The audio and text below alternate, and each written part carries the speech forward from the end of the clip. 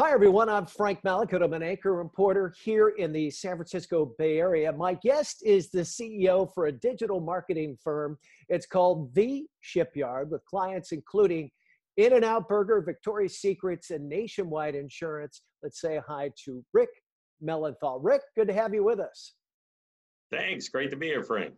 My guess, with all the uncertainty and all the businesses closed right now, someone like yourself is probably busy or about to get very busy.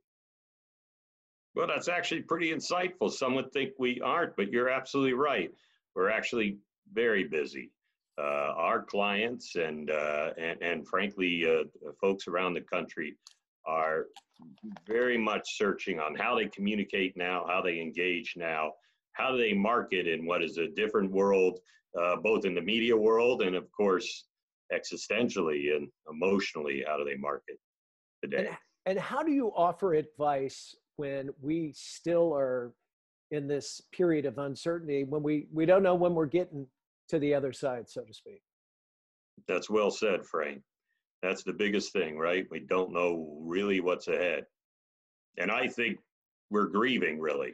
You know, we're grieving also for the life we had only a few weeks ago. It's like a sudden death. And so what we feel personally, of course, business people feel in their businesses too. They are just trying to shake off what's happened here. They have spent a good deal of time just navigating the huge change. Unfortunately, for some businesses, they may be asleep, really, if they're in the restaurant business or travel business. But many are still in business, and they need to first understand that grief, the grief that's going on for themselves and the grief that's going on for their customers.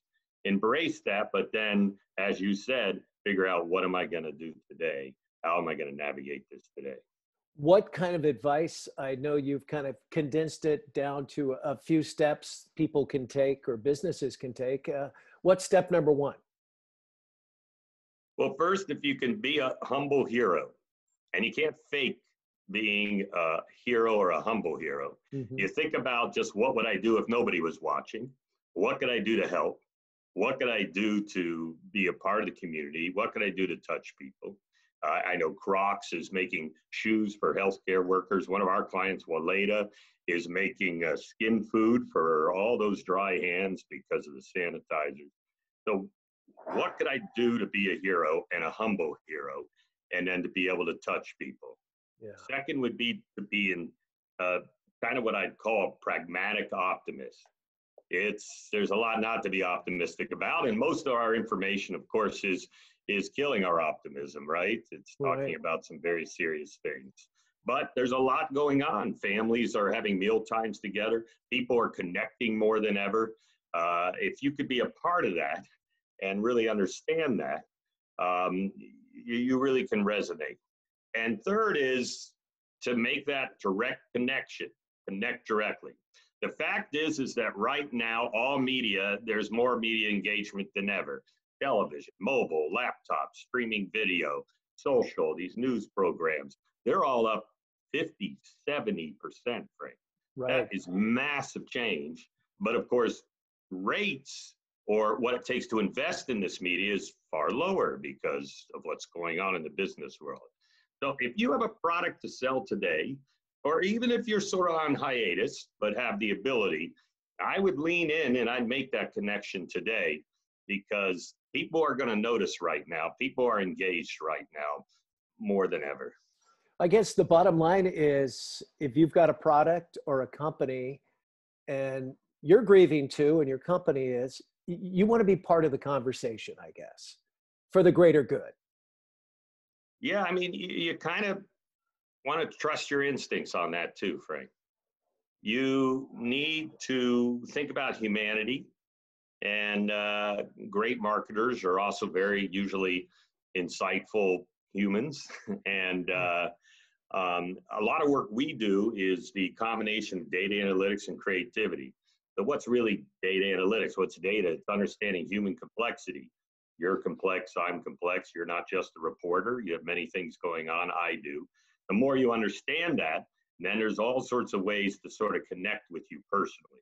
But right now, I wouldn't send another communication to tell your audience what's going on or how bad it is. I'm sure your email is full of these are unprecedented times, and then another couple paragraphs about all that's going on. I think we're well aware of what's going on. That we're informed about. Touch me in a different way. I know a business has sent out a playlist with 67 songs.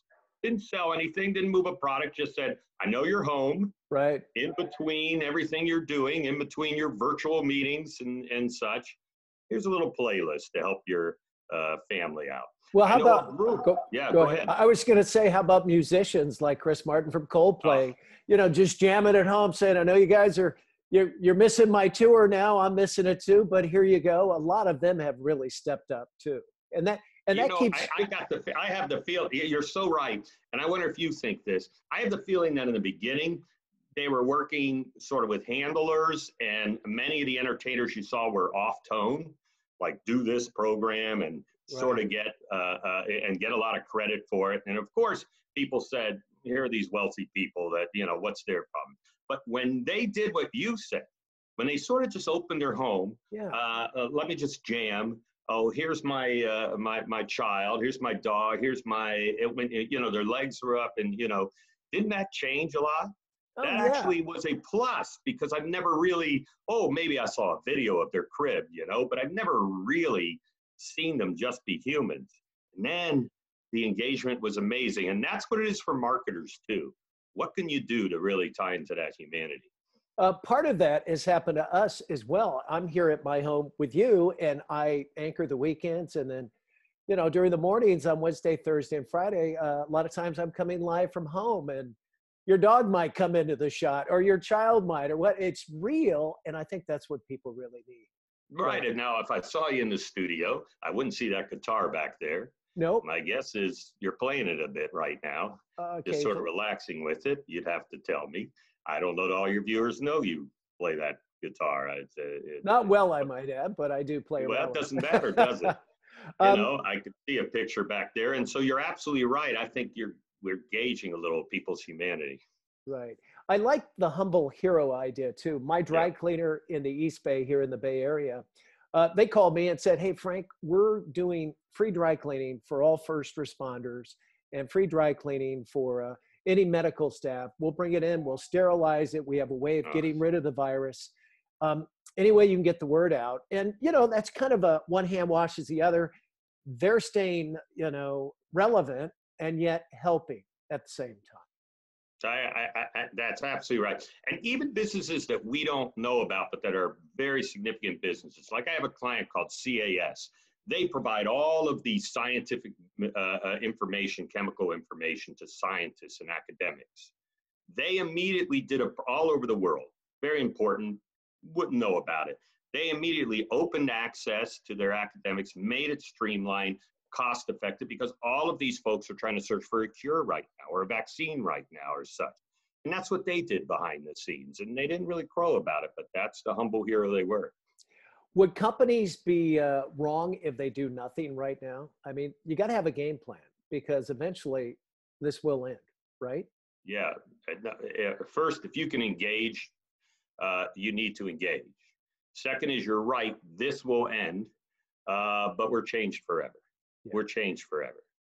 So if you're a smart business, even a small business, certainly a significant, sophisticated business, you got some smart people around, got pretty good instincts. And so you need to now plan for what you think that change is. And use this time so you can plan. You're usually going to meeting to meeting. You never can plan, or you're putting up. So use this time you can plan. My biggest advice, Frank, is don't define yourself by this crisis. Don't define yourself on what you're going through now. Very difficult. If you have no customers and you just let go of most of your staff, oh my, it's you're wearing it. It's deep. Nobody wants to hear it. Define yourself. We can't control this virus. To come up with something we can't control, boy, this is it. Yeah. Try to then think about, if you were a great business before this happened, you had customers, you had products, you were a vibrant business. Your customers love you. People love you. And you will be a great business again.